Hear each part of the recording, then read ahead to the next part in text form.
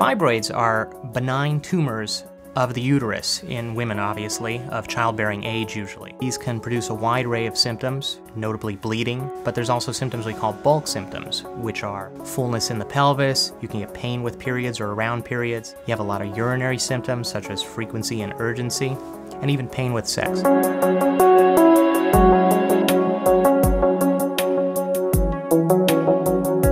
Fibroid embolization is a minimally invasive procedure that we as interventional radiologists perform here at Christiana. And what we do is we make a small nick in either an artery in your wrist or in your groin, and using the x-ray tubes as guidance, we perform an embolization procedure, which means we clog up the blood flow in the vessels that supply your uterus, and therefore supply your fibroids. And the nice part about that is, if we do that, the fibroids die off, but the uterus survives.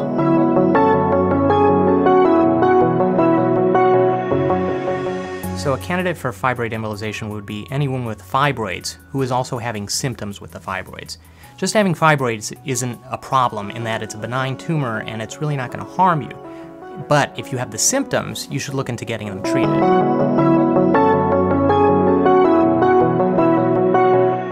The benefit of fibroid embolization would be you could treat the fibroid symptoms minimally invasively while maintaining your uterus and ovaries. There's no removal or major surgery associated with it.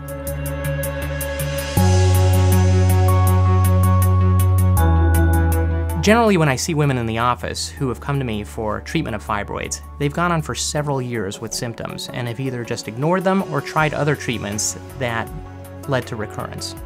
And when I see them for post follow-up, the most common thing I hear is, "Why didn't I do this sooner?" So at Christiana, we take a team approach to treating the disease. We have a series of physicians, obviously, but also nurse practitioners, medical assistants, technologists, nurses, and fellows who are all working to make the process smoother and more comfortable for the patient.